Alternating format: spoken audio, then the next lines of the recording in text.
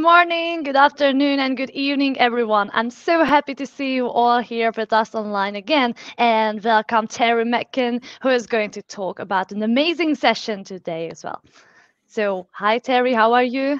Hello, I am well, thank you. Yeah, I'm really well. Surprised it's so far into 2022 already, but yeah, the year is blasting by already. But I am doing brilliantly, thank you. Yes, that sounds good, and so happy to hear it. You know, we have met already last year already, and then we talked a lot about what you're doing and what is your passion. And maybe our audience already remember that you're also a Microsoft AI MVP and you're passionate about using traditional software engineering techniques for data. Solutions to improve how to deliver machine learning projects. That sounds really amazing. Do you use a lot Databricks? That is your main sessions about at AI42. Yes, yeah. So as a company, we do a whole amount. Like pretty much everything we do is very Spark based, be that on Databricks or Synapse or just Spark in general. But yeah, all of that stuff, pretty much everything we do nowadays is Spark, and helping customers kind of understand how you work with Spark and machine learning in a distribution, and how you kind of get the best out of all of those tools. Yes, because these are pretty amazing tools, right? So Yeah, they're great. They're one of these though because it's such a different paradigm shift to what a lot of people are used to. If you just take them at their face value, it can look very easy, but you can really quickly get into nasty performance problems that you just wouldn't be aware of because things under the hood are just so different to when you're working on a single machine compared to a distribution. So there's all like a whole new set of challenges to tackle, really. yes, and it really sounds amazing, and I can't wait to hear what you're coming up with today. Good Before we stuff. go forward, I would like to tell a few words about what is AI42, and then we will come back to you so you can tell more about how Spark is making our life easier. Good stuff.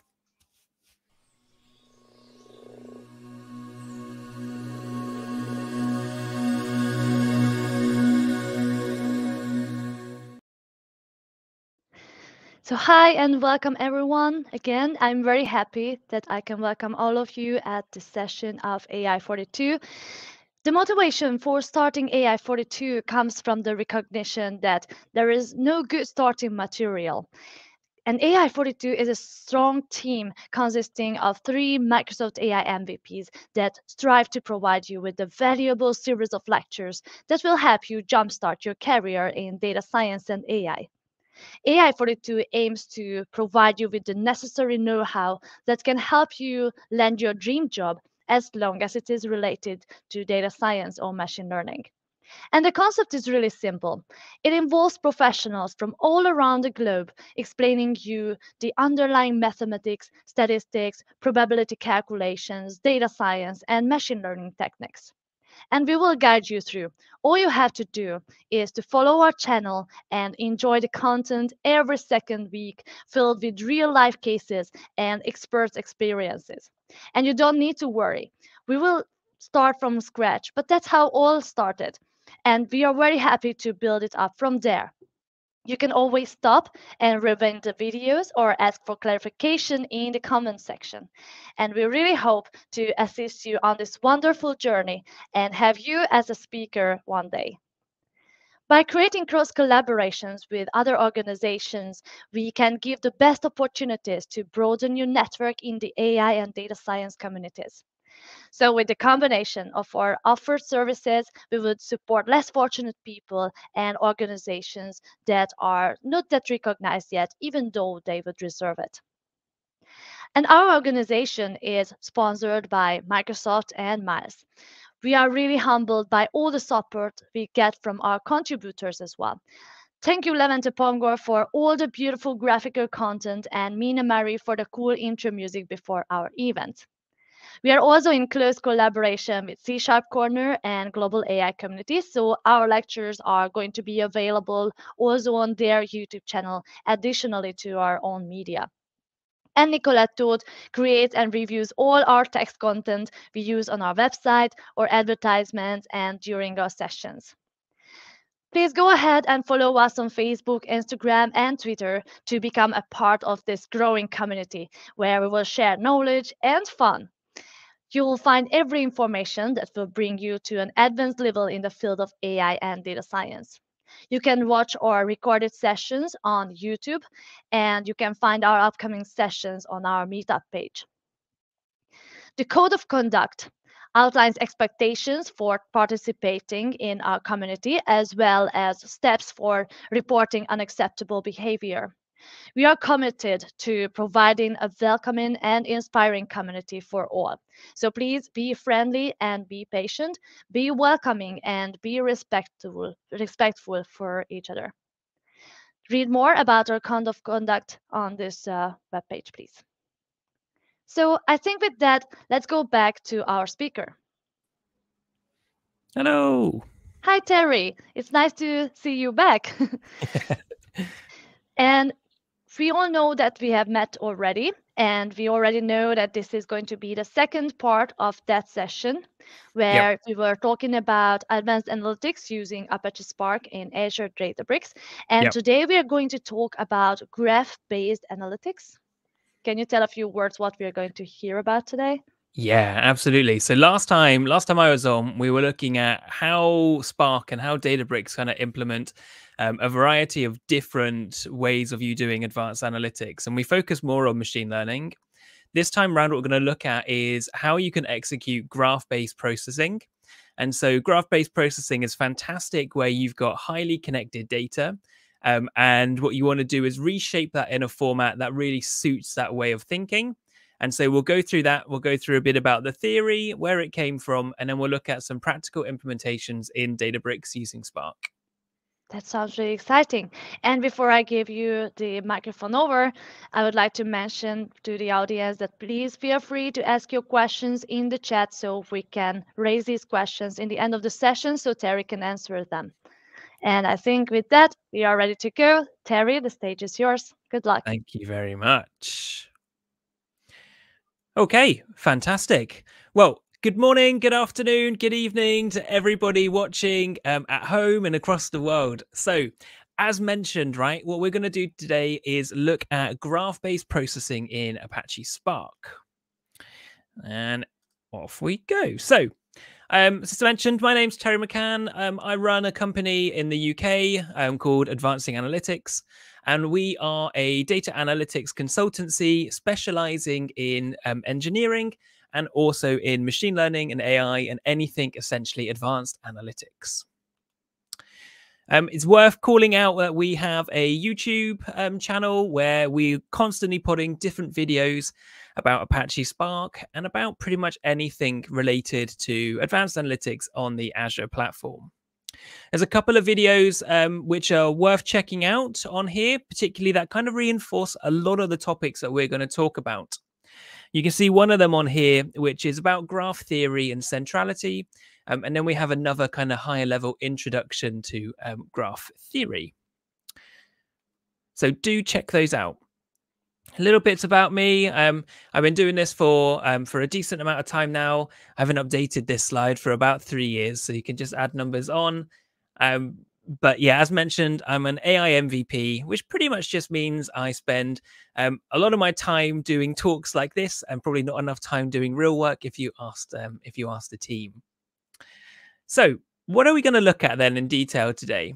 So we're going to look at what graph processing is. We're going to look at some of the theory, and we're going to talk about nodes, edges, and we're going to delve in to some of the processes, and in particular, an interesting approach called ASCII-based matching. And then finally, we're going to understand why graph processing is a big deal and how it will change the way that you potentially work with highly connected data. Okay, so what is a graph database, right? You might be thinking that we're here to talk about stuff like this, right? We're looking at graphs, and that's not quite why we are here. You can visualize what we're going to talk about in a graph. However, what we're looking at is a process called graph-based processing or property graphs, which end up looking something a bit more like this. We are looking at how we reshape data into a slightly different format so that the connections between it are inherently known and implied in the structure. They are explicitly programmed as part of our structure. And we'll have a look at what that means in a load of detail.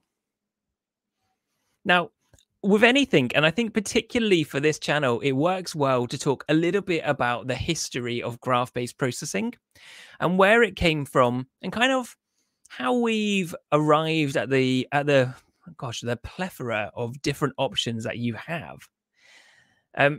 So it all kind of starts here. It starts in a place called Königsberg. Now, if you've done an undergraduate in maths or physics, you will undoubtedly be aware of the Königsberg bridge problem. And the Königsberg bridge problem is just this, right?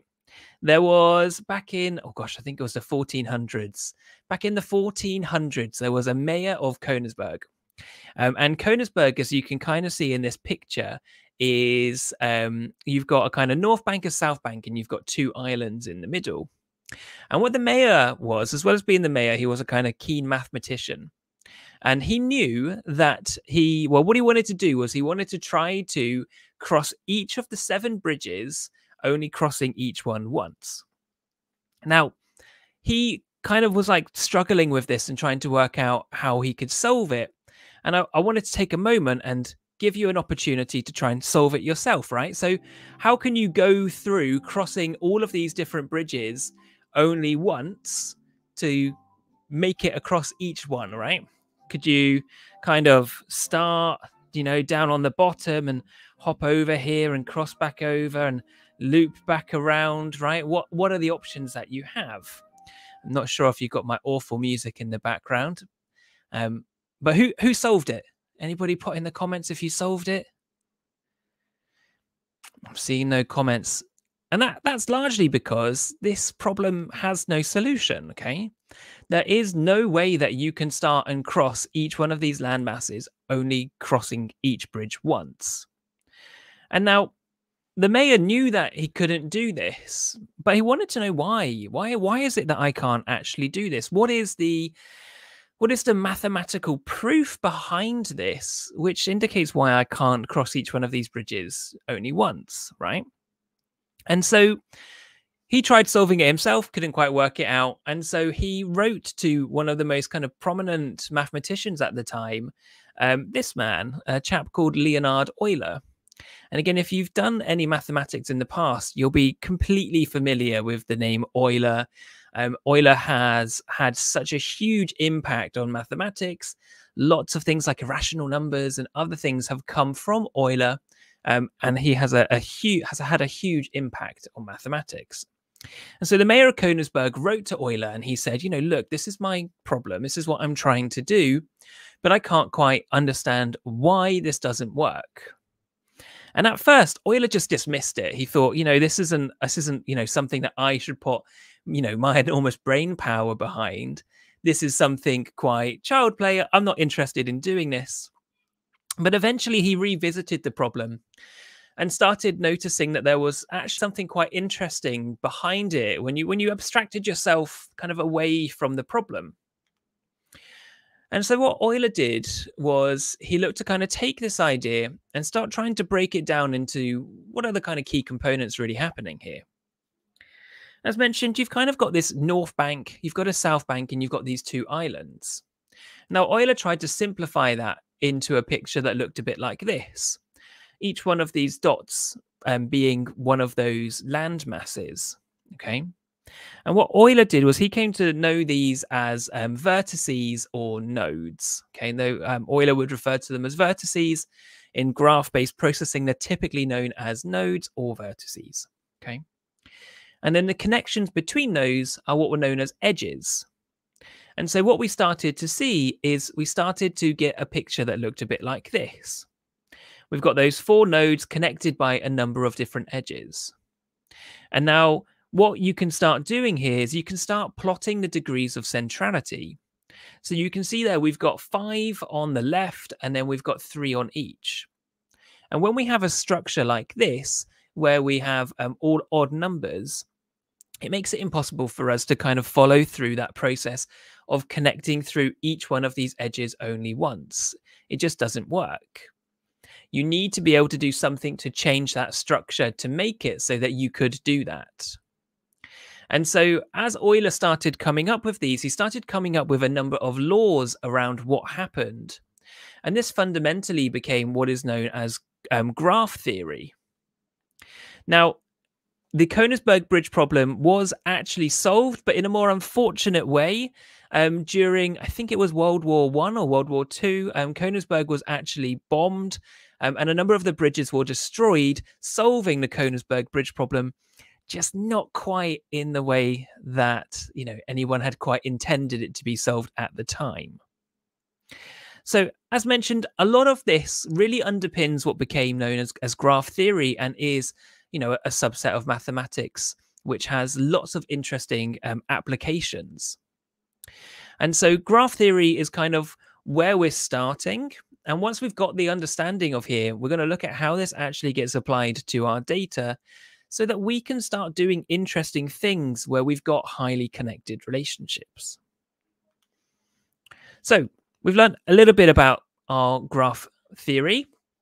Now, the core things to kind of take away from this are these two things, okay? We've got nodes or vertices, okay? And those are an entity in our graph. Then connecting those are our edges, okay? And an edge is that kind of relationship. So, moving on from what is a graph database, we can give it a more formal definition, right? The more formal definition is this. So in computing, a graph database is a database that uses structures for semantic queries with nodes, edges, and properties to represent the store of data.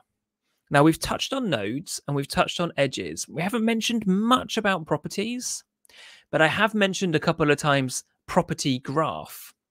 And in a graph-based database, the properties are really important. It's properties that give our graph and give the relationships between nodes and edges importance. It's one thing to know that two things are connected, but it's another to know that they're connected and the strength of the relationship is significant compared to something that is weak. Okay, so the properties really offer the value and I guess you could say the context around that relationship. So graph databases by design allow for simple and fast retrieval of complex hierarchical structures that are difficult to model in a relational system. Now that last point is really key, right? What we're saying here is this stuff is difficult to model in a relational database. Now, the worst thing that you can always say to a kind of room of database professionals is, that can't be done in a relational database. Okay, because what you end up doing is I always lose the audience because everyone kind of sits there like, well, actually, I could probably do that. I could do like some recursive CTE. I could do a cursor. Actually, if I programmed it like this, I could get to what you're saying. And so what I would say is what we're saying is it's not that it can't be done in a relational database, but it's whether or not you should do it in a relational database or whether or not you should actually use a tool that was designed to solve that particular problem, okay? And that's what graph databases are there for. So what's the problem with relational databases, right? So let's take an example like this, okay? What we've got is a movie database, and I've got people and I've got movies. And now a person could be an actor or a person could be the director. And where we have this, rather than creating lots of individual tables of actors and of directors and of financiers and producers and whoever else is involved in the production of that film, we typically create a person table and we create a movie table. And then we create these, the top bits of actor and director, which are known as relation for relationships. Okay, we create a many-to-many table that connects people and movie, but gives each join an additional attribute to say, well, they're connected because this person's also a director or an actor or something else, right? Now, the problem here is that each time you try to scale this, you need to add more and more into here. Each time you need to keep adding more and more and more many-to-many relationships for each time that you need to add on some other kind of relationship. Okay. We also have a problem here, which is known as impedance mismatch, which is where potentially a relational database might be the right place to store something, but it might not be. It might actually be the wrong place to store something. And let's take a super basic form like this, right? In a very old school looking application where we've got customer information, we've got the terms of purchase, we've got line item information, we've got sub information, as well as messaging. Okay, we've got a huge amount of information. Now, if you've ever worked with a relational database, you'll be very familiar with seeing potentially thousands of tables which underpin that database.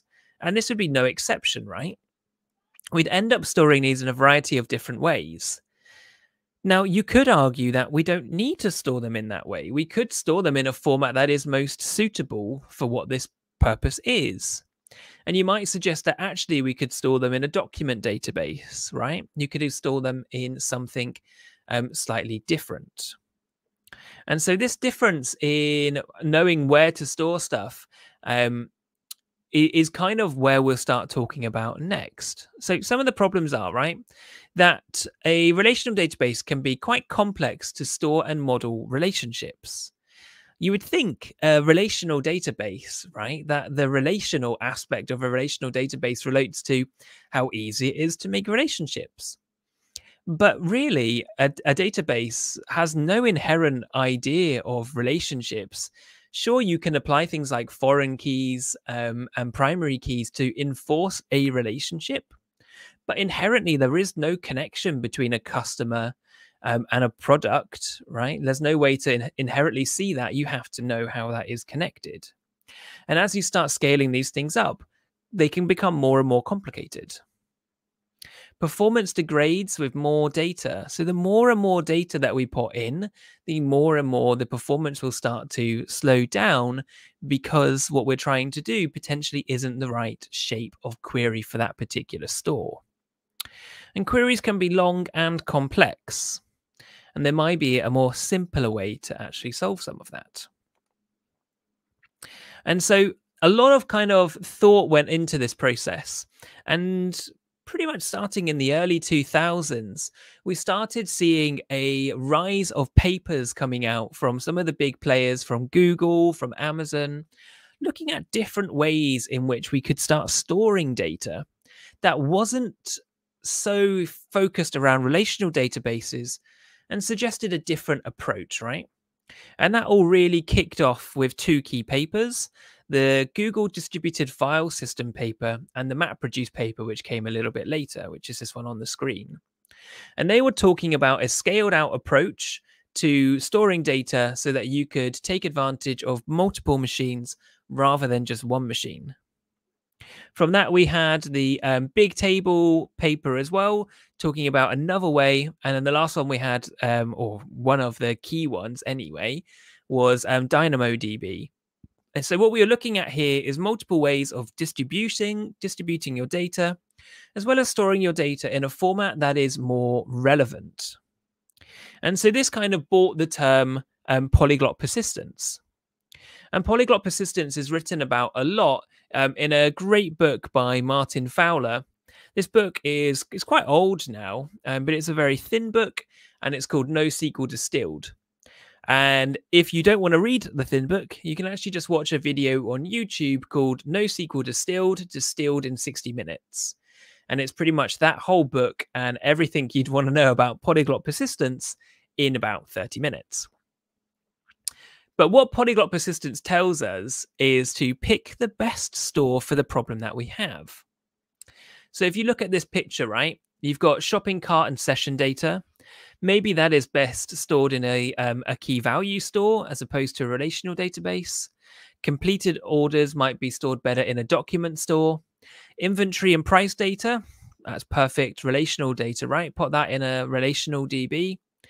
Or where you've got customer interactions and a customer social graph, maybe it's best to put that in a graph store. Okay. So Relational is fantastic, but polyglot persistence tells us to use the right data store for the challenge that we're facing.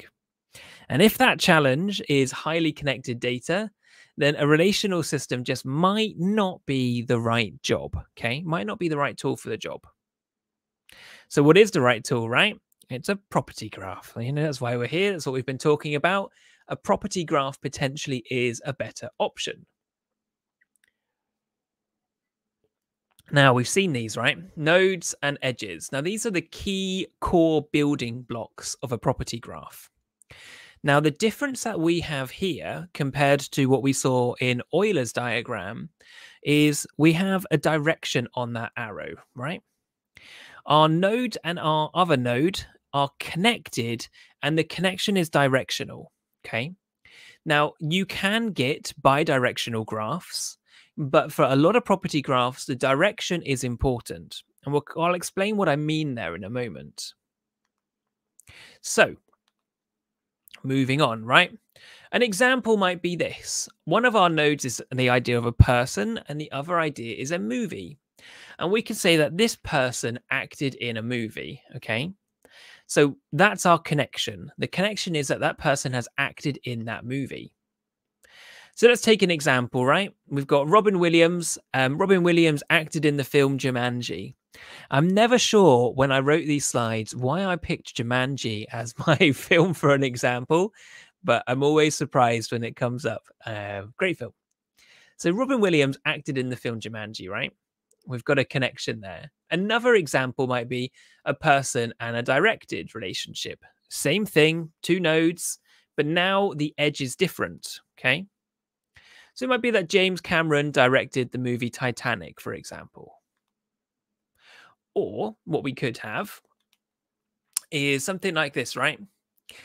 We've got entities which become nodes, as we've mentioned. We've got foreign keys and primary keys will become our edges. So as we're translating from the relational world to the graph world, these are some basic rules that we can apply. Many-to-many relationships will just become edges. And attributed joins on edges become properties, right?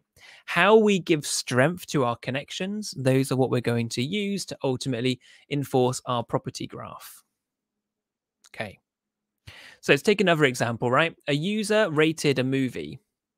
Now, we could leave it like that, or we could say that Ash rated the movie Alien, and he rated it a 9.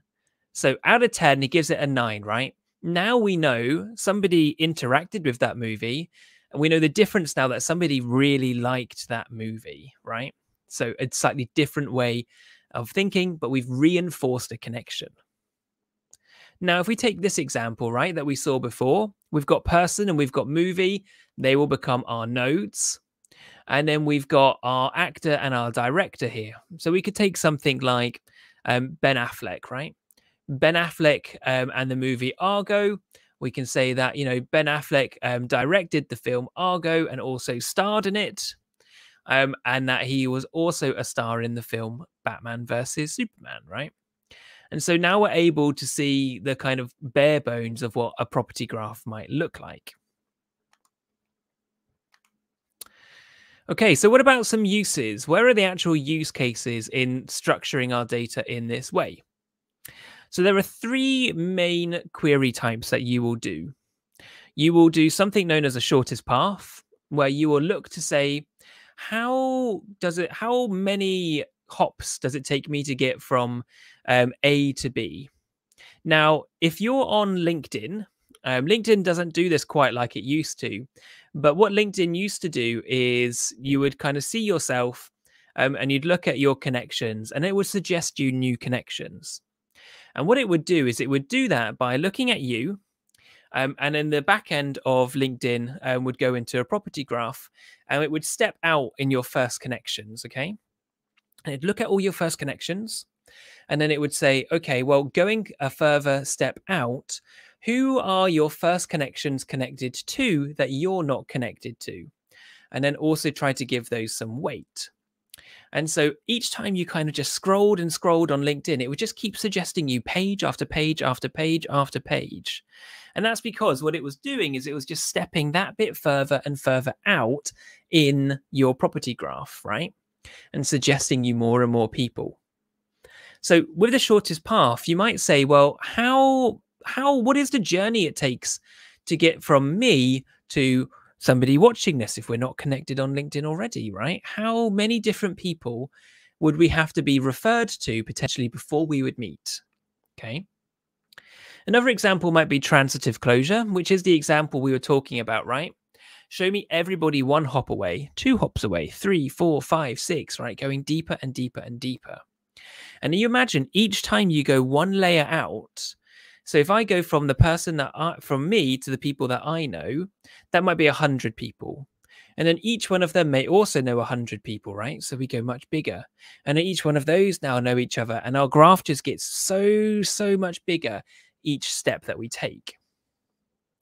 And then the last one is called polymorphism, and that is looking to find any node which is connected to another. Okay, how we can do that. Are 2 nodes connected? I don't care how they're connected. I don't want the shortest path. I just want to know, is there a physical connection between these 2 things? And taking these 3 examples, you can come up with some interesting use cases. So interesting use case number 1 is a social graph. Now, if you cast your mind back to when your smartphone wasn't so smart, what you typically used to do is you would have a normal phone and you'd be on a particular provider such as, I don't know, EE or Orange or whatever they used to be called, and you would have a plan with them. And on that plan, you might nominate 10 phone numbers that you got reduced phone calls for. And so if you made a call to that person, it was, half the price or something. And what you would find is that through those connections, as you could see, that you would find what's known as a kind of queen bee. And there would be somebody who was central to so many of these different connections that if that person left your network and went to a competitor, what you would see is you would slowly see all of those other people moving away to continue to get their cheap calls of that person. And so when you find those queen bees, they're the people that you want to keep. They're the people you want to market to and offer the best incentives for them to stay on your network. The same happens in social networks. The same happens in particular, selling scenarios, recommendations. The stuff just, appears in multiple different ways. Another one is fraud detection. Out of interest, if everybody can just pop into the chat if you commit fraud or not, that'd be great. Just wait. Not seeing anybody yet. Okay, right. Fraud's quite difficult to detect. And there are many different ways in which you can detect fraud. One of those, and a really interesting way, is with graph-based processing. So fraud rings will typically create like a common process is people will create people, kind of, right? So let's say you're applying for a bank overdraft. You open a bank account and you want to apply for an overdraft. Now, to create something that looks like a real person, I might take someone's social security number, someone's home address, someone's records in another way, their phone number, and I'll use them all to construct what looks like a real person. I'll open an account and I'll make check-ins. I'll look like a good, customer. And then eventually I'll shut down the account and I'll take all of the overdraft and I'll disappear. Right. And it's almost impossible for banks to recover that lost money. But what if we were able to say that we have seen a fraudulent transaction come up on a credit card? And then we track that credit card and find out that that credit card is actually associated to these 2 people.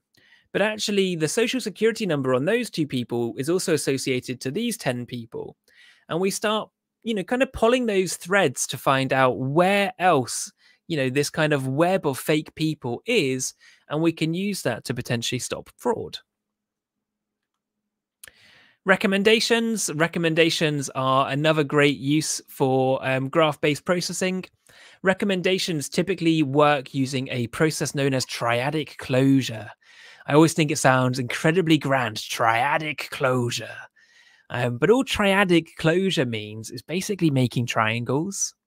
It's like you bought this book, somebody else bought this book. Do you 2 know each other? and you would kind of make that. Or you're friends with Bob and Bob is friends with Sally. Are you also friends with Sally? Oh, well, yeah. Okay, we'll just make a triangle. Okay, that's what triadic closure is, suggesting where to close the triangles. Okay. Last one is network IT, an interesting one as well. Maybe you've got all of your services load balance behind Cloudflare or one of these kind of services. What happens if you lose one of the load balance Cloudflare servers? What does it do? How do we check the knock-on effect? Graph-based processing is a great option for it. Okay. So we've seen some of the high-level options. We've seen some of the scenarios that it can solve. Now let's talk a little bit about graph frames, and then let's dig in and have a look at a couple of examples, right? So graph frames are a way of doing property graphs built on top of Apache Spark. You can think of graph engines in a couple of different ways. You have persisted graph databases like TigerGraph, Neo4j, a load of different vendor tools that are out there. And then you have analytical graphs. These are graphs that are not persisted, that you reshape your data at runtime so you can query them in a particular way. And then either you choose to persist that graph or trash it at that time and then reload it. Okay. With Apache Spark, we have a more analytical graph way of working. So you don't get all the things you would with Neo4j, such as transactional consistency and these sorts of things, right? Now, this is built on top of Apache Spark. And one thing that we went through last time is we said Spark is like this core framework, and it's got all these extensions. One of those extensions is Graph. Good thing to kind of remember is that we also have anything we're doing in Spark is very much related to a distribution. So when we're looking at processing our graph here, we're looking at processing at scale using a distributed way of working, okay? And now the other core bit to remember as well is lots of core things to remember, everyone. This stuff, anything with distributions is like so many things to be aware of. But Spark has gone through so many changes over the last, gosh, it's 11 years now that Spark's been around. In particularly over the last 5 years, we've shifted away from working in a way known as RDDs, resilient distributed data sets, to a declarative way of working, which uses data frames. And one thing we touched on in the last session was there's SparkML, there's MLlib and there's SparkML. And MLlib looked at RDDs and SparkML looked at data frames. For graph-based processing, there's a very similar thing. There's GraphX, which is the old RDD way of working, and there are graph frames, which is the data frame way of working. Okay, it says up there, graph frames are to data frames as GraphX is to RDDs, right? So basically, just don't look at GraphX. Okay, it's too complicated, it's too low level, it's too hard to get started with. Ignore that it's a thing and just focus on graph frames. Okay. So let's have a look at a few bits, right? Okay, so I'm going to move over here. Now, this is Azure Databricks. If you've never looked at it before, what you've got in here is a kind of multi-purpose environment for working with Spark in Python, Scala, R, SQL, whole variety of different languages, okay? And so what I've done is I've created a notebook here called Exploring Movie Data with Graph-Based Processing, okay? And so the first thing that you've got up here is we've got an example here that says, right, a lot of these examples demonstrate a lot of the key information that comes from graph frames, the graph frame user guide. So if I hop up here, this graph frame user guide is a really useful place to get started when you're looking into graph-based processing. It'll take you through a kind of lot of the things like breadth first search, things that we won't cover off today, but are good things to understand the difference between a breadth-based search compared to a depth-based search and what the implications are, how you stop in actually traversing a graph and what you want to do, okay? So it's a great place to start. So I've got some data, and I'm happy to share all of this stuff. As always, if you want these notebooks, I will pass them on.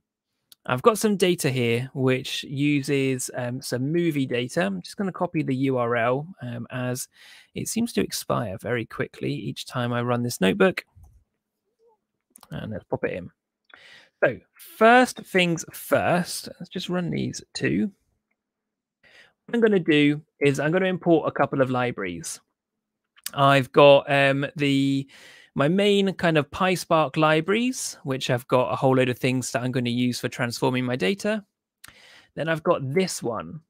From graph frames, import everything in there. And I'm also using pandas as well so that I can read that data from GitHub. Now, graph frames, it's worth calling out at this point that I'm using a cluster. And the cluster I am using is using a runtime. Okay, so this is Databricks' way of encapsulating your environment. And so this is using 10.2 ml, right? The ml part on here is quite important. If we hop over to the docs around what is included in 10.2 for ml, what you'll see if we scroll down is it will tell you about all of the packages that it supports. So you can see all of these different Python libraries are on here. A whole load of R libraries are on here as well. Different GPU configurations, loads and loads and loads, right? One of the things that come here, it says top tier libraries that are included are things like TensorFlow, Torch, MLflow, and then this guy, right? Graph frames, the one that we want. Again, you can kind of click through this stuff and get a little bit of documentation. The docs from Microsoft are nothing compared to the user guide, so kind of just use the two in combination. But you don't need to install anything pretty much to get this to work, right? It's just part of the runtime, and it's just using the latest version, okay? So we're all set up there. And we'll let that one come back. So we've read some data in. If we display that data, it looks a bit like this, okay? We've got a number of attributes here. I've got the director. I've got things like the duration of the film, whether it was in color or not, who the actors were. So this had a secondary actor of Orlando Bloom and a primary actor of Johnny Depp.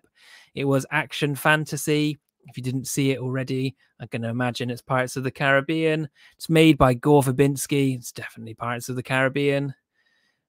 Somewhere in there. We can see some of the plot keywords. Goddess, marriage ceremony. I've gone to the wrong one. I don't know. But you can see a whole load of interesting bits and pieces that are coming out the back of that. So this is data we're working with. And we might want to ask some interesting things around, you know, who are the most important actors that we have? How do we traverse between one actor to another by going through the films that they've had co-stars in? How do we look at which films we might want to recommend to someone based on the strength of films that they've seen before? We can start building out some of the ways of working using this data. So I'm going to use a combination of techniques in Databricks. I'm going to start off by using Hive. Now, Hive is a kind of abstraction database that is built into Databricks. Hive, which comes from the Hadoop way of working, and it gives us the ability to wrap a kind of metadata layer over an external table.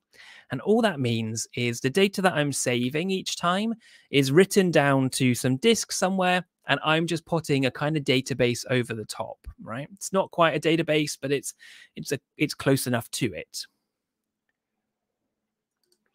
And so I've got this table here called movies data.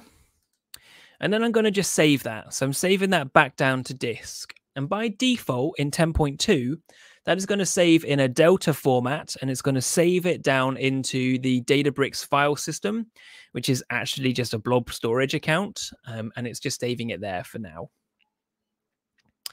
Then I'm going to create a series of tables for genre, movie, actor, director. These are going to become my nodes. And I'm using this to kind of stage my data. And then I'm going to create a couple of additional tables here for acted in, for directed, so that I can start building out the relationships between these two kind of nodes, right? I'm going to create a load of queries here to populate that. So essentially just shred that data down and put it into the format that I want. A lot of this stuff we won't go through in too much detail, but I recommend you go and just have a look, step through it. One thing you'll see is I've decided to do most of these queries in Spark SQL. It just works, right? You could do it in Python, you could do it in Scala, whatever you are most comfortable with, just do it in that language, okay? So here we populate movies. So we just clean up the movie title and we create a movie ID. Now, the movie ID that I've used isn't part of the data. I've used something called a monotomically increasing ID. Now, if you think about if you've got a database, right, and you add an identity column to it, each row you insert will have an incrementing number. So you'll have for your first row 1, 2, 3, or whatever you set it to. When you're working in a distribution, let's say you've got 4 different machines, it's very difficult to have a constantly incrementing number because your data may exist on any one of those 4 machines. So the way that Spark and most of big data has implemented the idea of having an incrementing ID is to have this idea of a monotomically increasing ID where we kind of just we bucket up groups of numbers for each one of your nodes, and we use those. So if you look at the IDs that get generated, we'll have some which are like 1 to 100, and then you have another one which is 800,000 to something, right? Because it's just kind of bucketed up what it thinks is a sensible amount of IDs that we could use. We create a genre table doing some funky stuff inside Spark, which does splits and explodes, which is how you split something and then put it over lots of rows. Lots of fun stuff. We create a table for directors, and we've got just shy of 2,400 directors. We do the same for actors. So actors is a bit more awkward because there's your primary, secondary, and third actor as well. And so we've got 6,000 actors. And then what we want to do is we want to start creating our first edge. And our first edge is to go from person to movie. So we want to see here, I've got this one here, actor 1. Actor 1 acted in movie 181. And then you see the jump, right? This is that monotomically increasing ID. We've gone from 181 to 1719, right? A much bigger number. And if you scan, you'll see small number, big number, small number, big number. That's all just because of the cluster. But this person, movie actor 1, appeared in 1, 2, 3, 4, 5, 6, 7 films, okay? And those are the films that they appeared in. So this is our edge. And then what we're going to do here is we're going to create our acted in. So I'm going to repeat this step here. This step kind of works for, this is actor 3. I want a union where they're the primary actor, the secondary actor, or the third actor. So if you are the lead in one film and a support in another, we want to just count that as you were in that film. We don't really care what position you held in that film. And then what I'm going to do is, because of the way that Spark creates graphs in graph frames, I'm going to start giving each one of my IDs a little bit of a helpful identifier. So I know this is a movie and this is an actor. Now, when you create a normal graph, what you'll do is you'll create a series of nodes and a series of edges, and you'll build them all up. So you'll create like an array of edges, an array of nodes, and say, this is my graph. Graph frames only supports the idea of having a node and an edge. Now, there are different types of edges and there are different nodes, but the way you build them all, they all have to be one construct, which is a really annoying way of working, and other implementations implement it much better. Neo4j, Tiger Graph, even Network X, a Python library, implement this much better. But if you've got Spark and you've got graph frames, you may as well use them, okay? So we build these up. I build up another one for start, which is the other way around from acted. And we've got something that looks a bit like this. So now what we want to do is we want to create our nodes and our edges, and we want to build out a graph. So I'm going to just union these things together, which is my acted in and my starred, or it could be my acted in and my directed, financed, whatever I'm doing. And I build up a load of calculations between one node and another. And I do the similar thing here as well. So these are all of my nodes, and these ones are my edges. So you can see here, 13A, which was an actor, acted in this particular movie. And the relationship was an acted in relationship.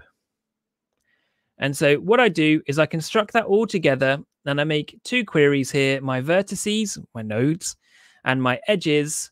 And then all I do is I say, I would like you to create me a graph using these vertices and these edges. Okay. And then it will go away and actually reshape that data and construct that graph for us.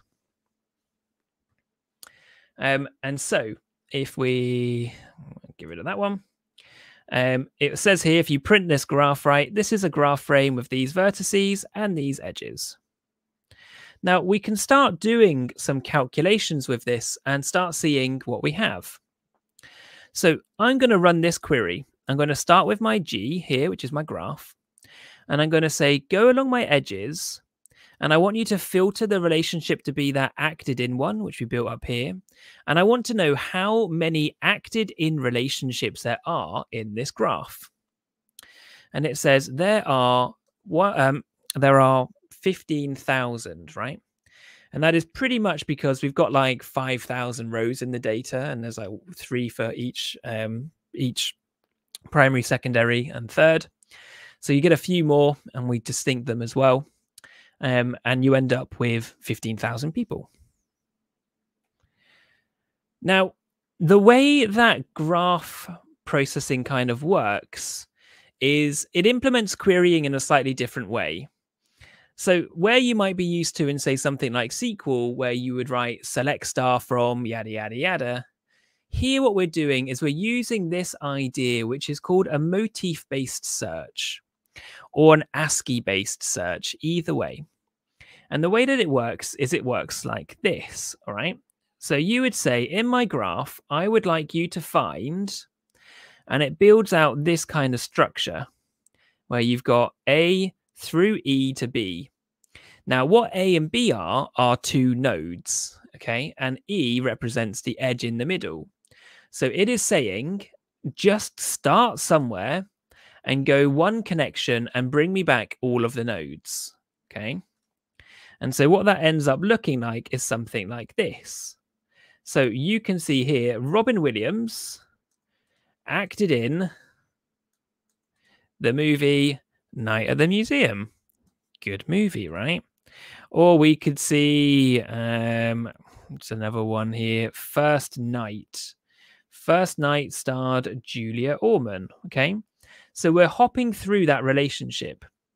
Now, I'm not having to say these are the tables, this is how they're joined. The joins and the relationships are implicit, or sorry, they are explicit in this structure. It is just part of now. Our graph has this baked into it. Now, I could go a little bit deeper. What I could say is I want you to actually say, go from here, and I want you to show me every film that starred. So start at a person and go through a film and show me that person, but then also show me that person that also was in the same film, okay?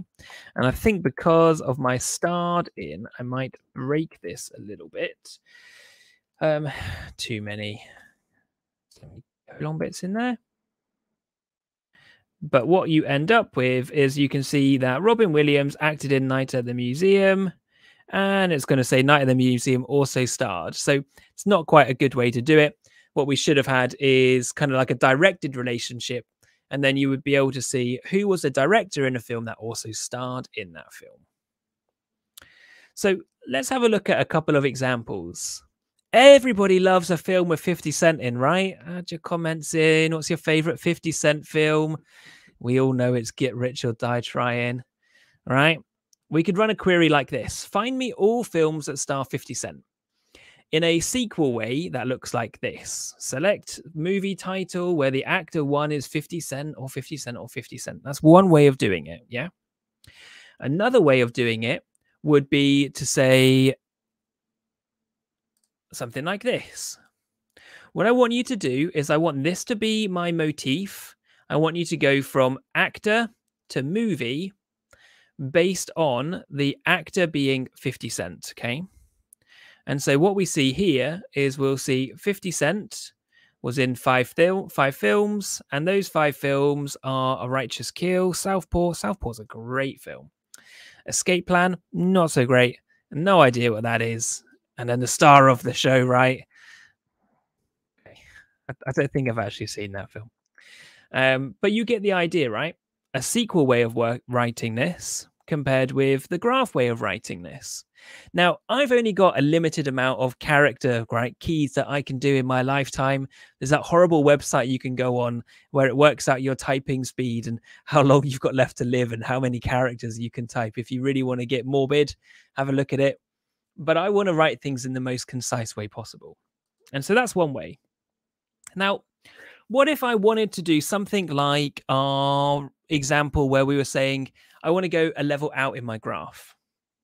I want to find all the films which starred 50 Cent and then find all of the actors who were also in those films, right? So think about it. I'm 50 Cent, and then I'm going into the films that 50 Cent was in. And then I'm looking at all of the actors, so one layer out, who were in those films. So we're going to go from 1 to 5 to however many then at that point, 25, depending on if there's overlapping actors. To do that in SQL, this starts getting a bit complicated. You're needing to do things, there's inner joins, we're having to make subqueries and then calculate them out. It's starting to get a bit complicated. And the reason also why this starts to become a problem is relational databases aren't geared up for this. Relational databases will just, as you go deeper and deeper and deeper, the amount of records you find will just kind of exponentially increase with the numbers that you have. And where that happens, there was a study, a few years back now by Neo4j, which looked at the depth of your search. And on a relational database and a graph database, at a depth of 2, they performed almost exactly the same. And at a depth of 3, the graph database returned a query in like a few milliseconds, and the relational database took like a second. And as you went deeper and deeper, by the time they got to 5 or 6, the graph database would take a consistent amount of time, a few seconds, to return that query. And the relational database, they gave up like a day, beyond a day it would take, just because the complexity of going find one set to then find the next set to then find the next set, it's just not designed for it, right? So if we want to do that here, we could say, I want to start with actor 1 to movie, and then I go movie to actors, but I'm only interested in 50 Cent, and I'm not interested in finding 50 Cent back, right? I'm not interested in the movies that also had 50 Cent in them. And we can see that we had 10 records up here, and we had 10 records down here. Hey, I'm going to go deeper again, right? Now I want to find all the movies that they were in. And so all I need to do is keep just like constructing these ways of working. And I get the same thing back again. I've not tried to do that in SQL because it would be a huge query and it'd be really annoying to write. But here, it's just an additional little property.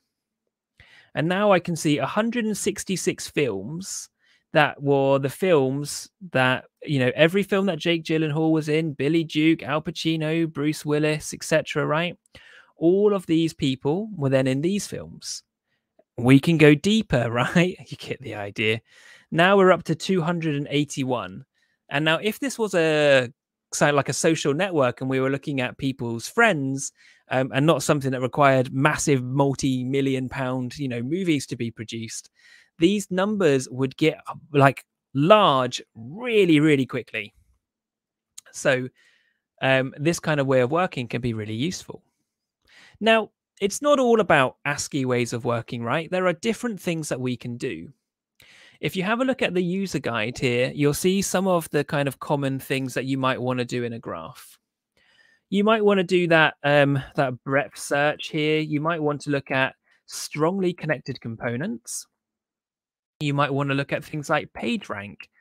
PageRank being from the internet, looking at which connections in your graph are the most important, and that could be this person was in the most amount of movies, this person starred in the most things, this person also directed lots.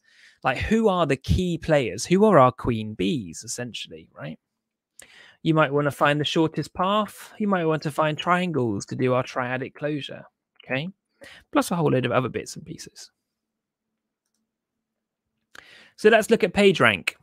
What we can do is we can just say G PageRank, and then set some probabilities and tolerances, which you can read about in the on that guide.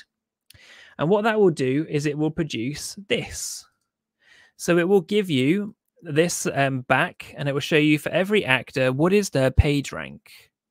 So for somebody here like Ashley Scott, they have a lower PageRank than Udo Kier. And if we order by PageRank, there you go, what you'll start seeing, unsurprisingly, are very popular actors, right? Old Bobby Nero appears in lots. Johnny Depp does. If you look also at who appeared in the most films, it's one of these two. If you look at the highest grossing films and you sum them up, it's one of these two. Already, just by looking at this, looking at something very basic, we're able to start seeing interesting things appear.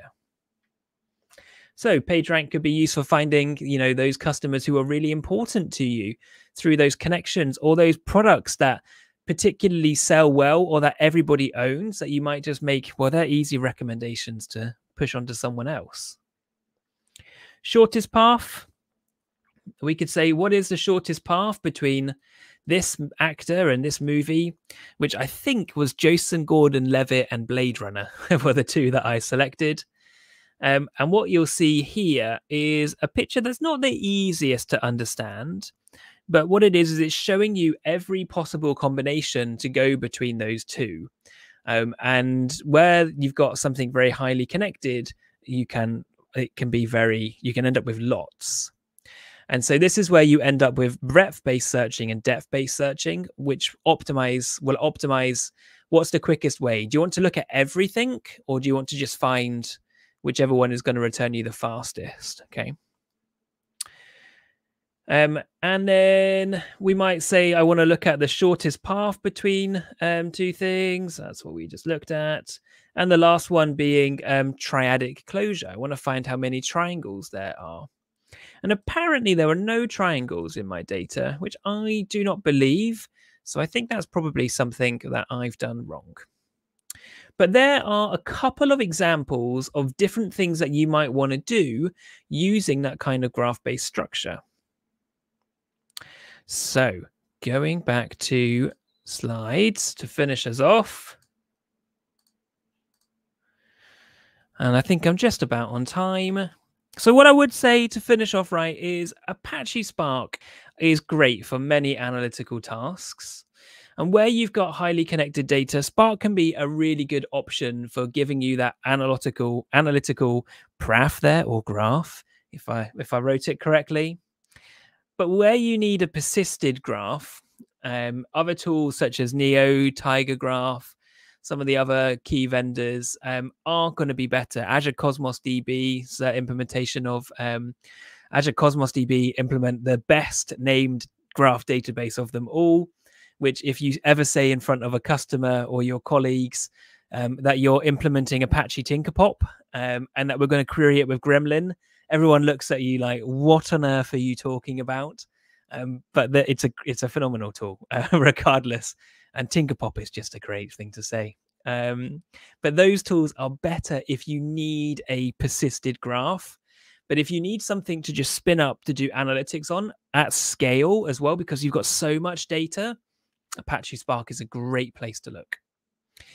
So thank you very much for your attention. And if you do have any questions, drop them in the chat. Love to go through them all. My contact details are there. Do get in touch if you've got any questions or any stumbling blocks. check out the YouTube as well, because there's some good theory, short theory videos where we go into some of these concepts in a lot more detail. And yeah, give me a shout if you want to know about some real world applications and how you can use graph-based processing to solve real problems. Thanks very much. Well, Terry, thank you so much. It was really exciting to hear about graph-based analytics. And it was really nicely understandable and all that. And I think it was really interesting to hear about this approach. And it's quite important as well when it comes to have a good understanding of data. So it was really interesting. Thank you so much. You are welcome. And we have some questions actually. For example, this one. So is it possible to store metadata in a graph database? Yes. So metadata typically will be some kind of combination of properties, but it may also just be attributes about a node. So it could be like, we take the example again of movies, right? Our whole movie node was just the movie and was just the ID and the name. But you could have also added in there, what was the total grossing revenue? What was the budget? Who was the production studio? All of the other key bits of information that you would typically want to then be able to store. The other way of doing that is you could actually just store for the, like basically everything you put in a graph slows your graph down, okay? Unless it's useful for what you're trying to do, like leave it out. But what you can do, and is a very kind of common pattern, is you'll bake whatever you need into a graph, you'll make your queries, and then you'll look at the output of that and kind of just bring it back in the context of the rest of your data. So you might use the graph to generate the responses and then use the rest of your data to convert that back into that meaningful metadata and the rest of the attributes. You could do either really. But keeping a graph as succinct as possible just hopefully eliminates crazy long running queries, because it's very easy to get stuck in never ending loops in graph databases. Yes. Thank you, Terry, for the great answer and for the great question as well. Absolutely. So, and we have another one from Gabriel as well, which I think it's important to discuss as well, to see any recommendation where to start learning Databricks and PySpark from the beginning. Yes. Yeah. So I would say at this point, looking at Spark is just generally a great option for everybody. There was a Stack Overflow survey at the end of last year. And in that, they ask everybody about what skills they have and how much money they get paid. And then they try to work out a kind of monetary value for each framework that you know and each skill you have. And the highest kind of net yielding skill that you could have was Apache Spark in the last survey, for data, that is. Nice. So learning Spark basically will make you more money, is the theory. Where to start? Yes. There are tons of great resources. Databricks have got a load. We've got loads. So we've got like 150 videos on our YouTube channel. I would recommend, always recommend YouTube as a great place to start, but also have a look at Databricks. Databricks have a thing called the Community Edition. It's a free-to-use version of their software. You can it technically runs in AWS, but you don't need an AWS account or anything. And you can try all of the examples that we run through. They'll just work there, and they'll work pretty well. Thank you, Terry. And I think we will also share your previous session at AI42, because that was also a really good intro to Databricks itself and to Spark. So I think that's a good idea also to share in the comments in a sec. And also to that, you also have this podcast called Data Science in Production. Yep. And I assume you have a lot of nice content there as well for those who would like to learn more. Yeah. So for anybody who struggles with getting things live, I often think that people often say, the hardest thing of machine learning is picking which framework. But for a lot of people, the hardest part of machine learning is actually getting something live and offering an ROI. So what the podcast is essentially there to try to help people understand what they need to do. So yeah, please check it out. We will share those links in the chat in a moment. And with that, again, thank you, Terry, for this great session. I enjoyed a lot the way you are talking about these things. It's easier to understand with this kind of flow that you're Good, making good here. stuff. Yeah, So thank it's a you. lot of fun. I think anything that's rooted in a lot of theory, like all of it, you look at like graph theory, Spark, there's so much like kind of like academic backing to it. And anywhere there's that, I love that stuff. It's Yes. just good fun. We also enjoyed it a lot. I mean, at least me personally enjoyed it very much. So thank you, thank you. And please, those who you would like to continue your journey from here, please remember to check out our YouTube channel as well, where you can find a lot of information already about how to get started with AI. So you can hear about how to get a good understanding about mathematics, the statistical thinking, and all the data science stuff, and all this is there already. And you can also find a Terry session there about Databricks, but there are a lot more about Azure machine learning as well, and more is coming in the coming weeks. Can we bring up the slide so I can show around a little more?